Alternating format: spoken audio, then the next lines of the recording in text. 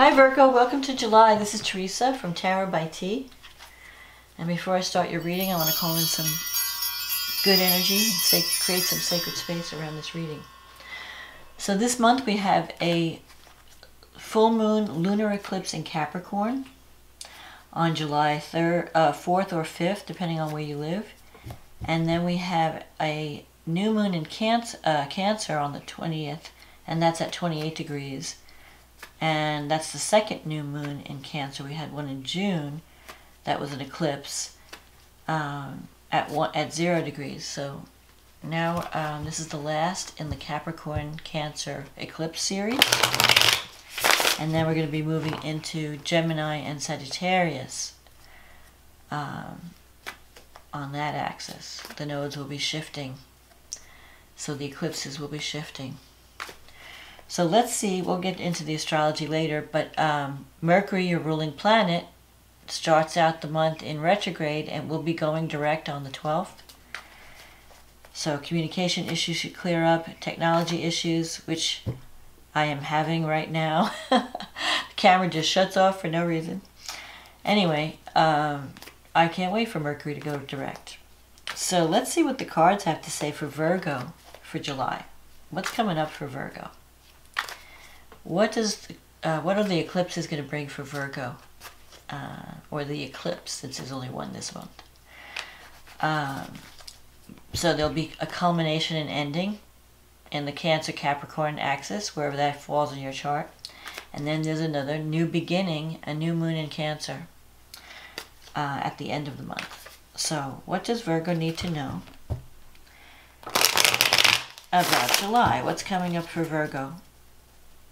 In love, in relationship, in career, finance, whatever Virgo needs to know. Let the cards speak. And we'll get into the astrology later. So let's see what we have for Virgo. The Queen of Cups. The Three of Swords. The Moon, the Hierophant, the Queen of Wands, the Six of Pentacles, the Eight of Cups, the Queen of Pentacles, the Five of Pentacles, and the Four of Wands. Okay. So you're starting out the month with the Queen of Cups and the Three of Swords. Now, this could be your energy because it's the first card in the center. And the Queen of Cups energy is someone who's very creative, very intuitive, has healing ability, very sensitive. So you could be tapping into your intuition, into your compassion, or you could be dealing with someone like this. But you have the Three of Swords here. So you might be cutting away whatever's no longer working in your life in July. Three of Swords can be a heartache. You know, if you've severed a relationship with someone, you might be feeling sadness over the ending of a relationship. Or you could just be cutting things out. It may not be, it may be that you're you're just cutting away, or you may feel separated from the people that you care about. You're either cutting away what's no longer serving you.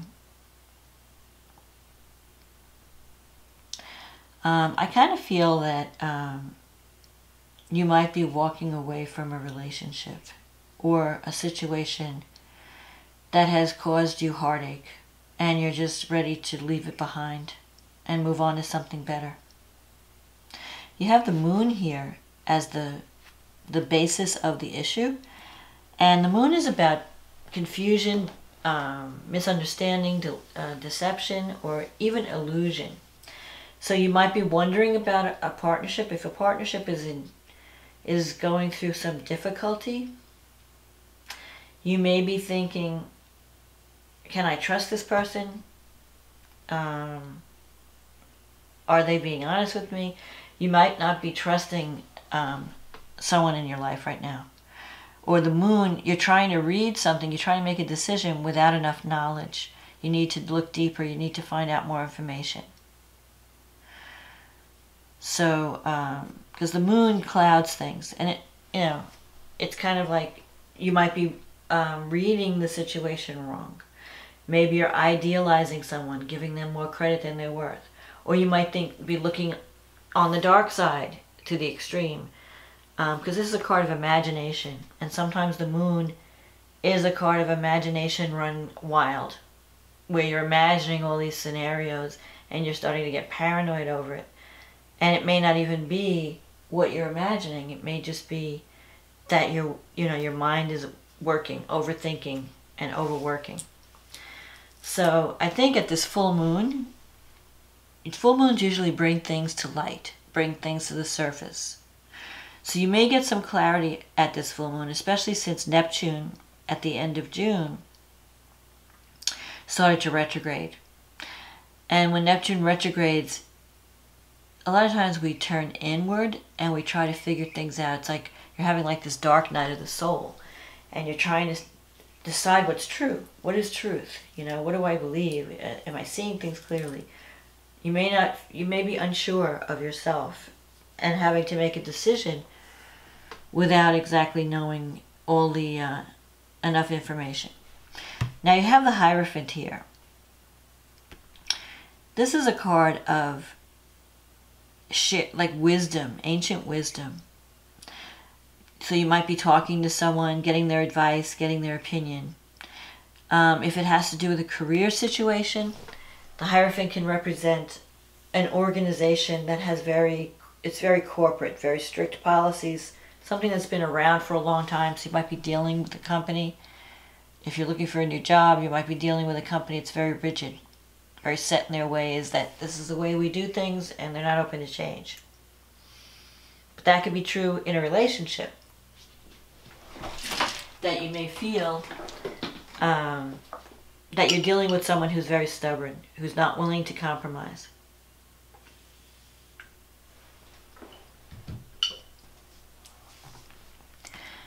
And you may feel restricted, like I can't be myself around this person. They expect too much of me, or they want me to follow a very narrow path. And I don't have the freedom that I need. Coming up in the future, you have the Queen of Wands and the Six of Pentacles. Now the Queen of Wands energy she's a leader and she's a go-getter. And she goes after what she wants.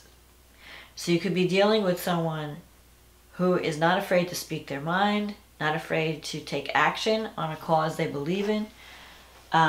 She sees what she wants, she goes and gets it. It could be also and that could be a fire sign. So you have like water, fire, and earth that you're dealing with this month.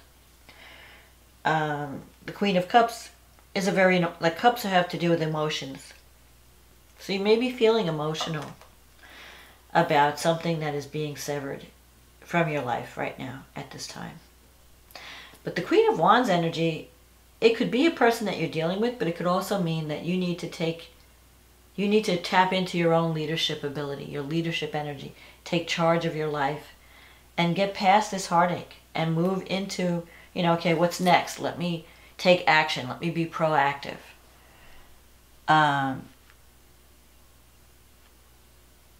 And it could also mean that you're dealing with someone who's like that, who she wants to get things going. Come on, let's do it. She can be a little forceful and a little impatient. And the Six of Pentacles, this is a card of balance, give and take. So maybe there was an imbalance in a relationship where one person was doing all the giving, paying all the bills, and the other person was just taking. And so then there's like this buildup of resentment or inadequacy, where one person didn't feel worthy of the other person because one person had all the money and the other person earned less or couldn't contribute as much. So the Six of Pentacles is about giving and finding that balance between give and take.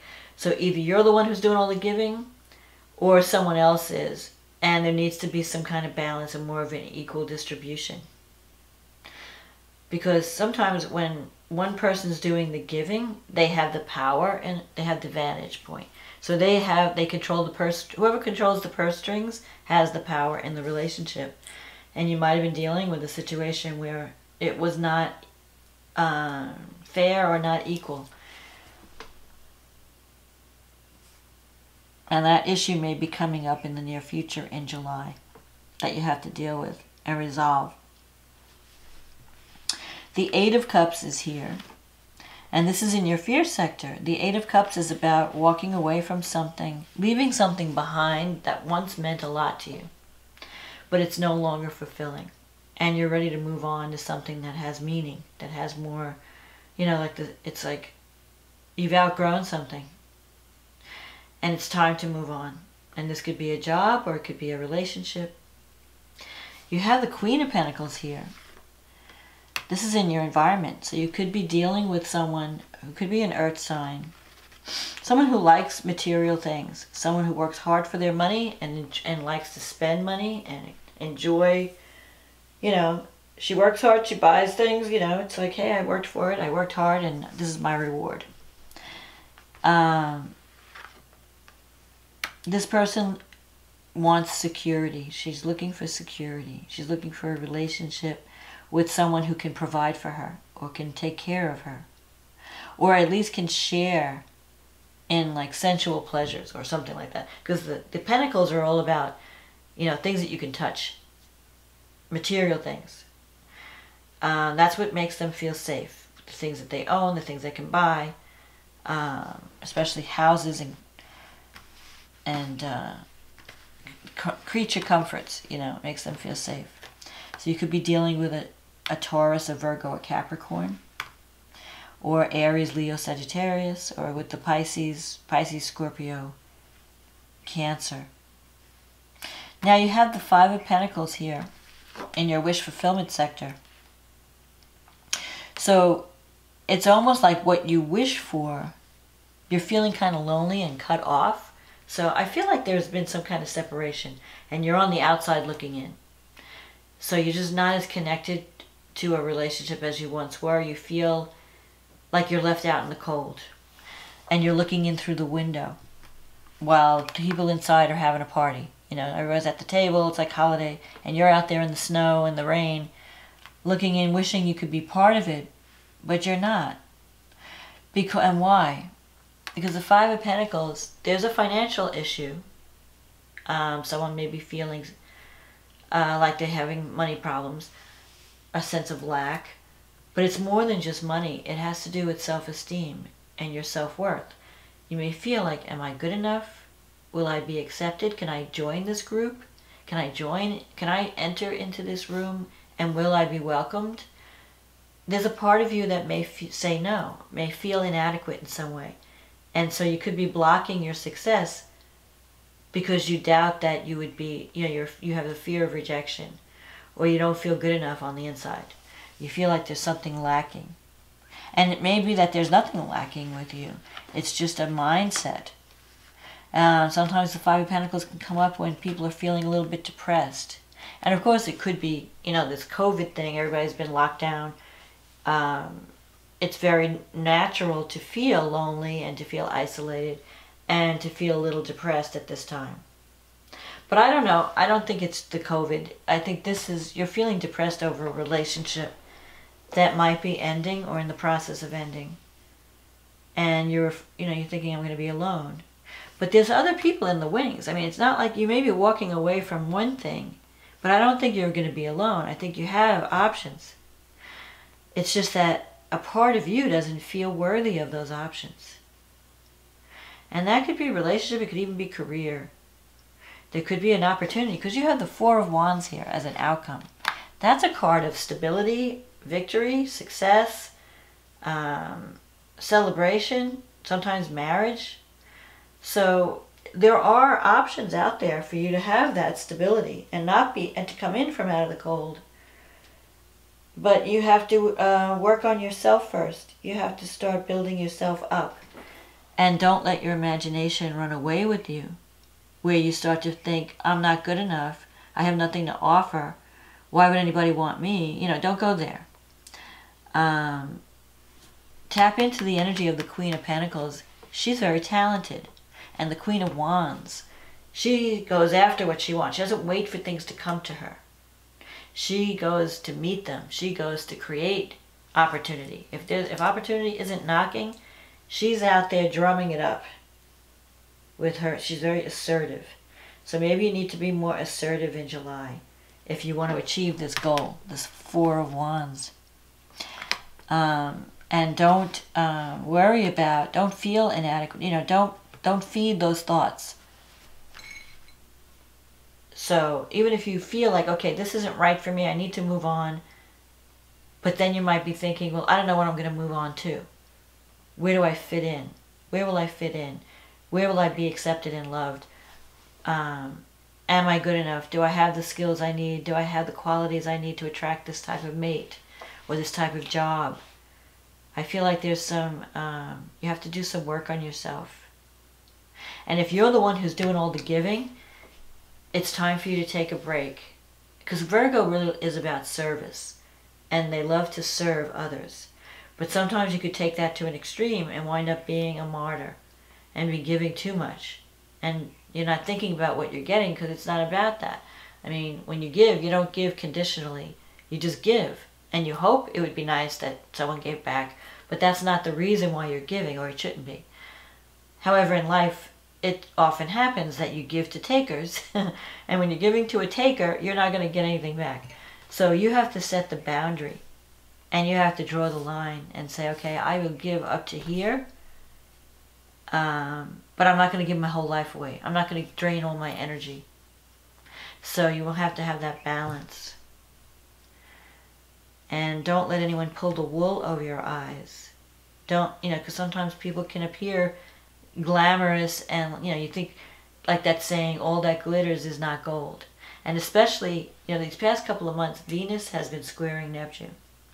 And when Venus squares Neptune, you may meet someone you think is a soulmate and then find out later that they weren't what you thought they were.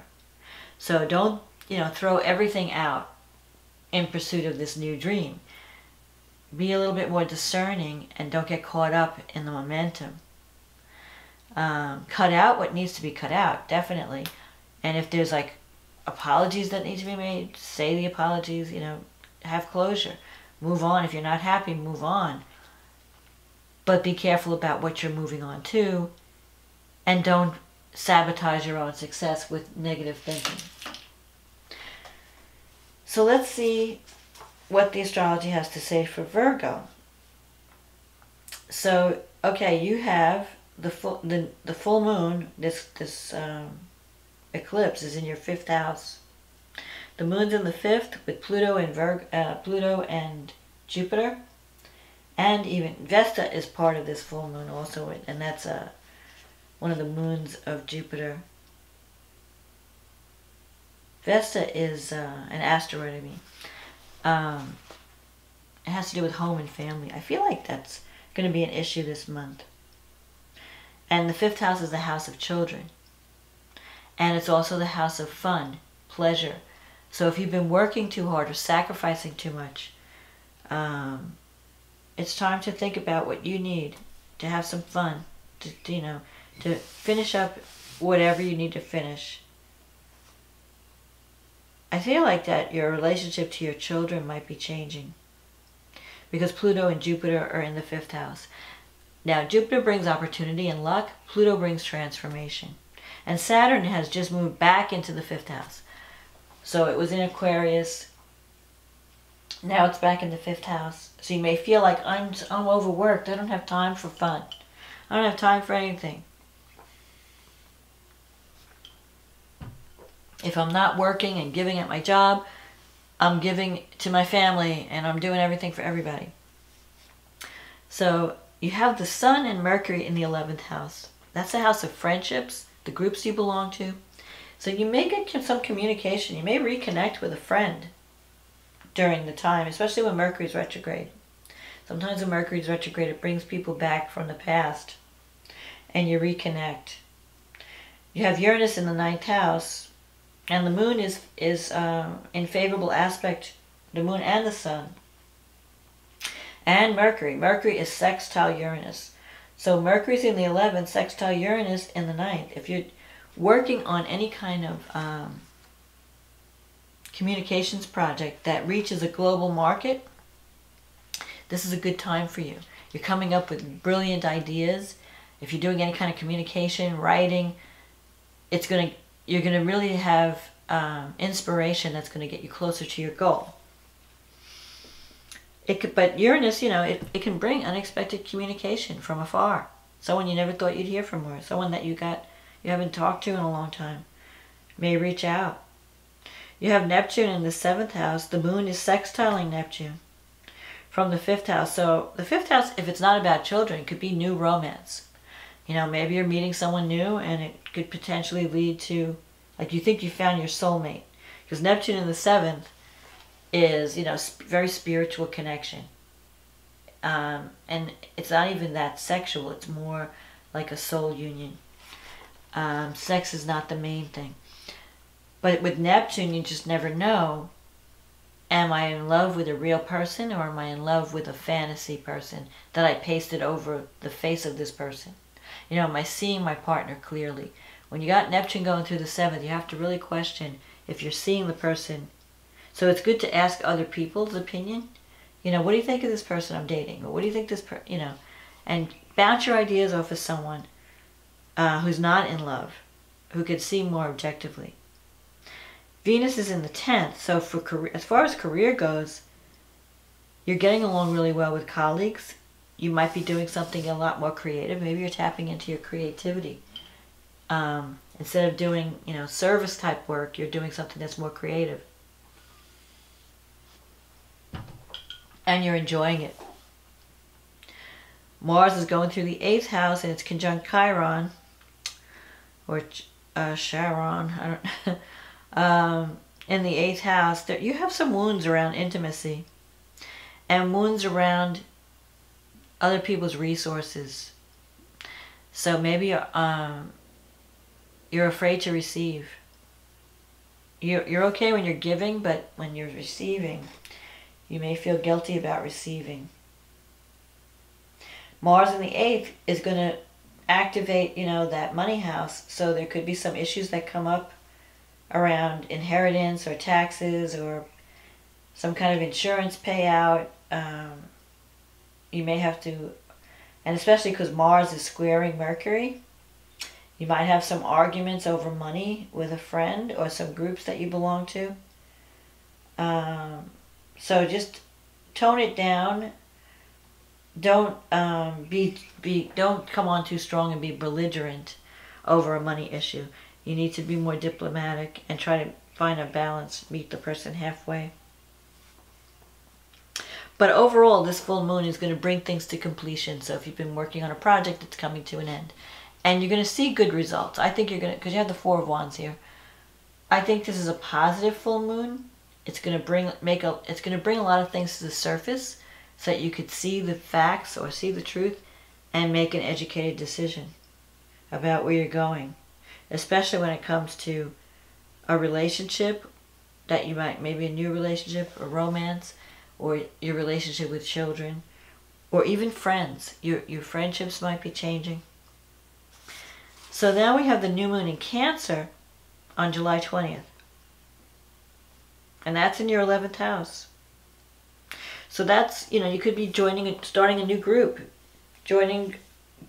reaching out and meeting new people. Maybe you're traveling because you've got, you have an opportunity for a new beginning that's going to bring you closer to a goal or a dream. Maybe you feel like working with people that are serving society in some way. The only negative in this full moon, this new moon, is the opposition to Saturn.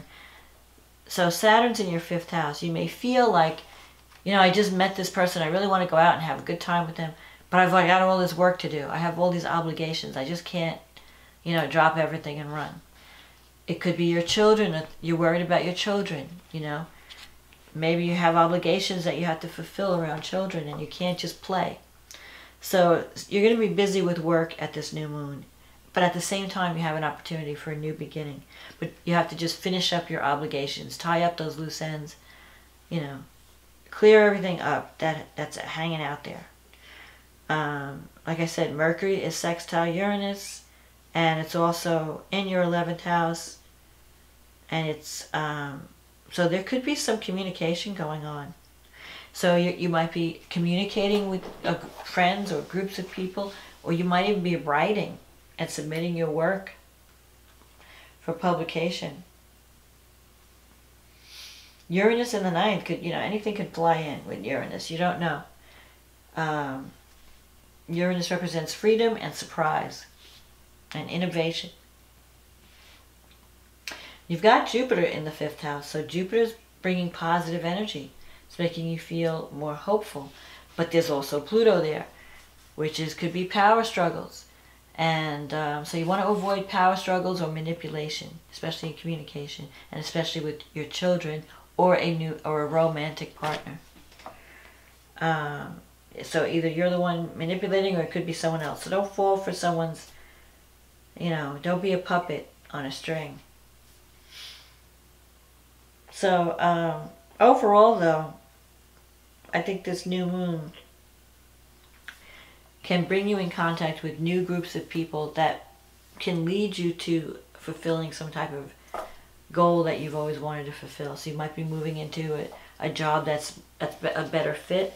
You might be doing work that you feel more fulfilled by, because it's more creative and it's more innovative. It's not the same old routine. So don't be afraid to leave something behind if it's no longer fitting or working for you. And don't be afraid to reach out for something better. Don't let insecurity or, you know, lack of self-esteem stand in the way.